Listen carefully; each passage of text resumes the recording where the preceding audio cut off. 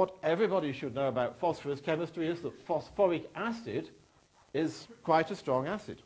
It can dissociate and lose in turn one each of the 3 hydrogens on the OH groups.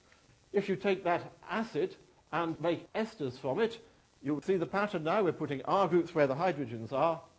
If you make the triester, so that's all these acidic hydrogens used up, that structure now is no longer an acid. All the acidic hydrogens have been taken out.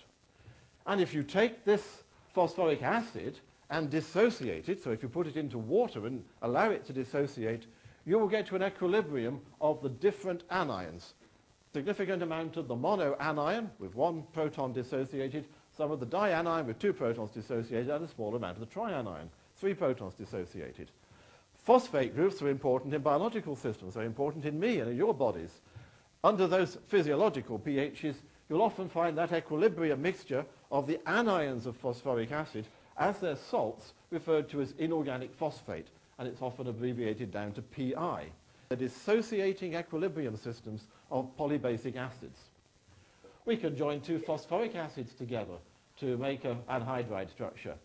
Or we could add a phosphate acid to another phosphate to make a diphosphate or a triphosphate. Out there in the room, who's heard of ATP? Oh, lots of people have heard of ATP. It's a triphosphate.